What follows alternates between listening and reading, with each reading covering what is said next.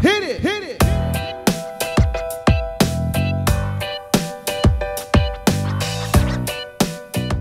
All right, it's time to get our basket weave on.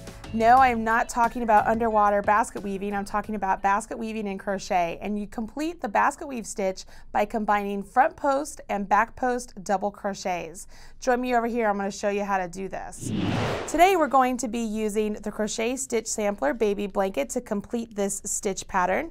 And you can see here on the example that we have a nice variety of raised stitches here that look like they go underneath these horizontal lines and then back up and then underneath the horizontal, and that's what gives us our cool woven effect. Same way if you were to look at it this way, that's the way it looks like it works, right? So you do this by stacking front post double crochets and back post double crochets for several rows, and then for the next several rows you switch those up. So what used to be front post are now back post, and what used to be back post are now front post. If you do that at regular intervals, you get a look like this. This particular stitch pattern will eat up a lot of yarn, so make sure whatever yarn you're using, you do have a good amount of it. It is a wonderful stitch pattern for men as well as women, so once you learn how to master this, you don't have to stop just with this Crochet Stitch Sampler blanket. You can move on and make yourselves a scarf or a hat or a full baby blanket with this. I've even seen full garments made with the basket weave stitch used in fingering weight yarn, and it's gorgeous. It's so pretty. So let's get started. I'm going to set the blanket aside. I'm going to show you right here. In the pattern itself, we have the in-class block chain amount that we're going to use, as well as written instructions. There is a full chart available for you with the full 20 chains represented down here at the bottom. If you would like to read charts, I'm pleased to say that it's available for you. Today we're going to just refer to the written instructions because it works really well for the demonstration purposes of this video.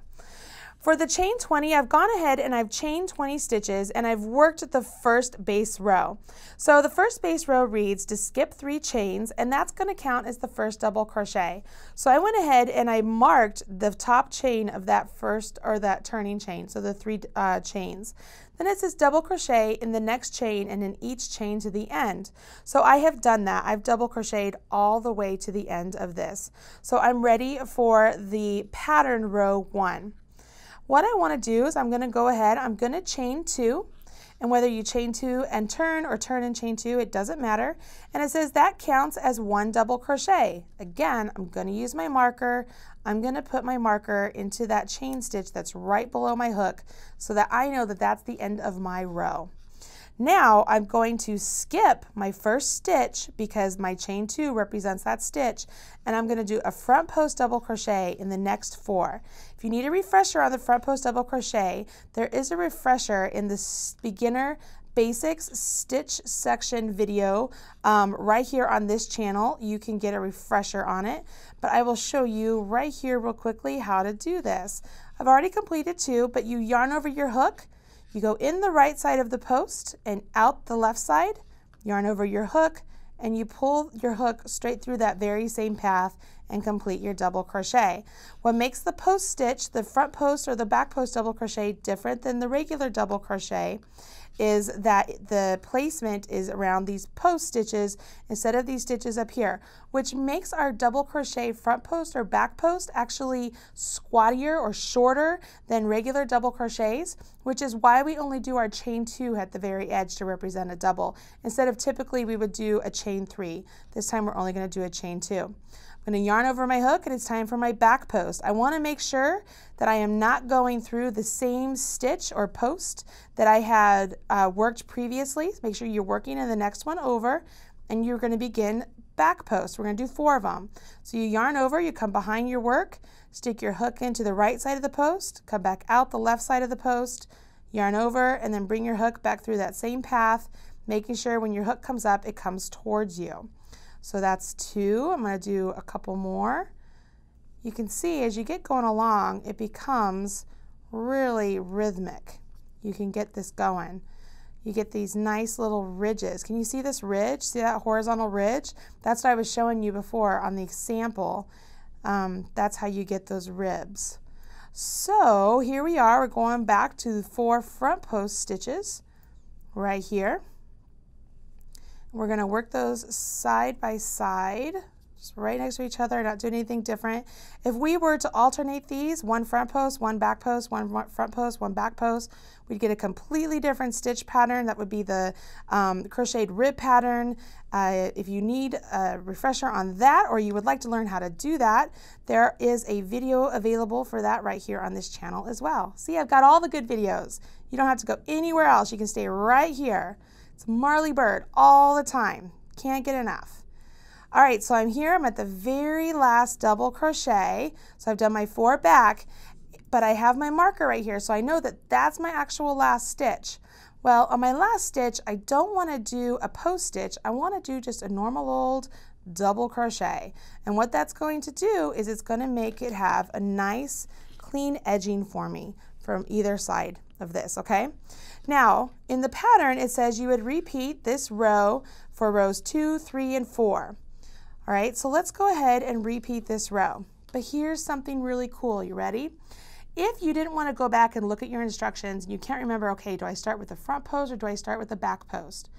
After you chain your chain 2 and turn, first move, oops, I dropped my hook. Move your marker up so that it's underneath the loop that's on your hook, okay? So I move my marker up. Now, what am I looking at? I'm obviously looking at front post stitches, right? And then over here, I'm looking at back post stitches. If you're looking at front post stitches, that is your clue that you have to work front post stitches now. Remember when I said we're going to stack our post stitches? This is exactly what I mean.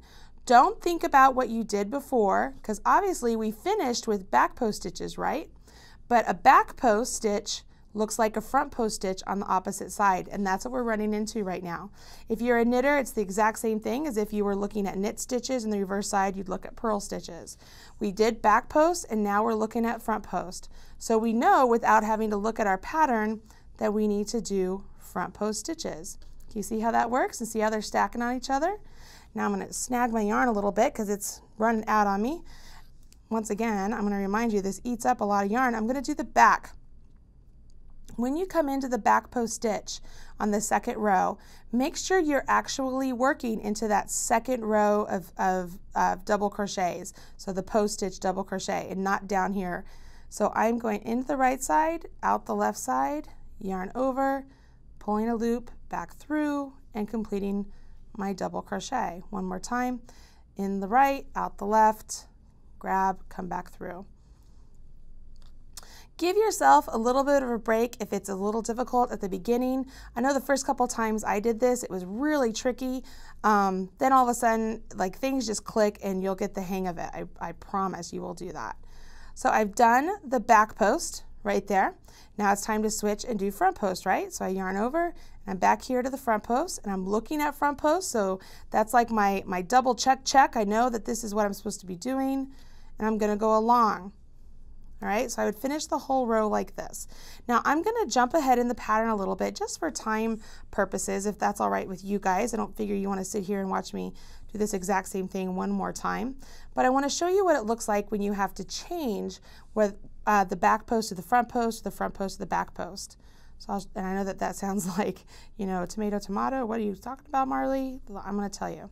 I'm going to show you. I'm going to do more than tell you. I'm going to show you, which is fun. I'm loving this YouTube channel thing. This is just really great being able to show you guys how to do these stitches and you're able to look down at my hands just as I'm able to see what I'm doing. Okay, so I'm yarning over. I'm down here at the end. I have it marked already. So I'm going to finish off with my double crochet right there. So if I were to set this down, you can already see the basket trying to start. So now we're going to make it to where it becomes that woven look, all right? So just like before, I'm going to grab some yarn here. Just like before, we're going to begin with the chain 2. Turn. We're going to move our marker up so that we know where our stitch is, because it just makes life so much easier to not have to decide later on where that stitch is going to go. Now, knowing I have to skip my first one, I'm going into this one. If this were a regular row, which is in the pattern, this would be another another basic row, and I would do 4 front posts and then 4 back posts, but I'm skipping ahead. When it's time to change and make these front post stitches, back post stitches, that's all you do. If I'm looking at front post, I'm going to create those into back posts. So I'm yarning over, I'm coming behind, and I'm working my stitch into the post. That's all it is, you guys. Isn't that so easy? It's just the placement of the stitch. And it makes sense. It's like a checkerboard. You're going to create some stitches that are front posts, like this whole little square section, and then you have a whole other square section that are all back posts. So it's like the front posts are red and the back posts are black, and then they move along, all right? So I've done my back post now, but now these back posts need to be switched to front post. So I come around and I create those, turn those into front post. So what this is going to do is it's going to alternate the look of the stitches, which is what gives you the woven look. So if you do this in a precise manner, the way it's written out, you'll get this awesome look. Isn't it cool? I'll set this down so you guys can take a look at this real quick. Set it down. See how right here we have these nice horizontal lines? Those were back post stitches when we were working them down here.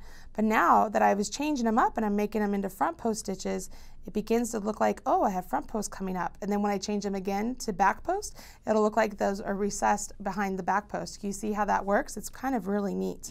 I think this is a fun stitch pattern to learn.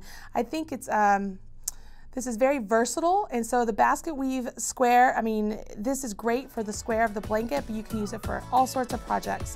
And now it's a wonderful tool to have in your crocheter's toolbox.